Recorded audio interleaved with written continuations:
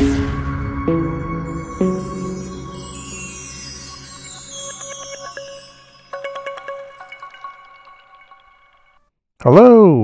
I just thought I'd share my first thoughts on Batocera 38, which I've not had very long at all. Straight off the bat, I've already run into a few issues.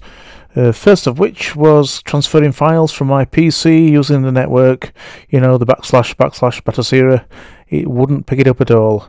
I got around this by doing the / IP address in the folder, you know, the folder search bar, which then kicked in, and now it even reads the / Batocera for some strange reason.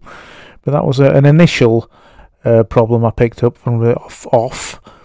I noticed that the BIOS pack that I downloaded is a whooping great big 3.5 gigabytes. I've got it on OK, and when I first started using this, the menu system scrolled along really sluggishly, so it has a bit of an alarm bell ringing there. But a reboot and it's completely fine. It scrolls around, fantastic, no problem. Here's MSX, it's now split up into its 4 categories, it's no longer grouped. I had a double take on Philips video pack thinking it was a completely new system, but that's what it looked like on the old system.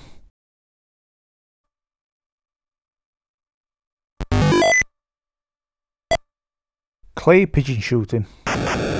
Why not?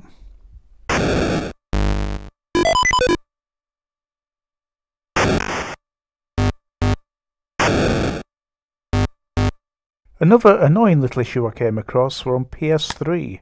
One of my favourite games is Mayhem, and it does not work. But this is the i5-7500T. I did load it in this same disc, put it into a 8500T, and I got it working on there. So maybe it's some sort of hardware thing. Who knows? NASCAR Unleashed on the PS3 and working great. All is not lost.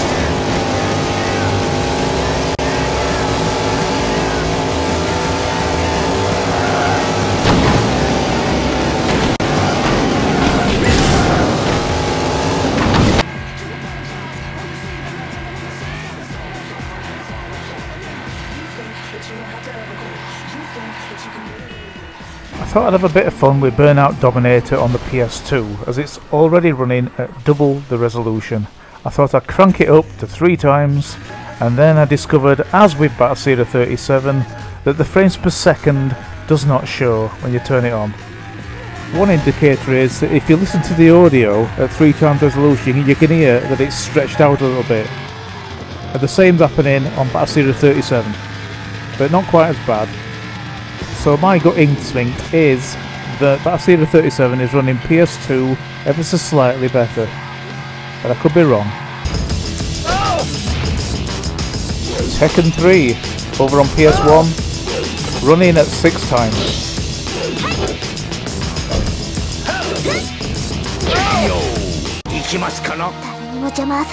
Get ready. Now, I tried Dreamcast at 4 times resolution on Dead or Alive 2. It looks amazing, it plays fantastic, but the audio is breaking up in places.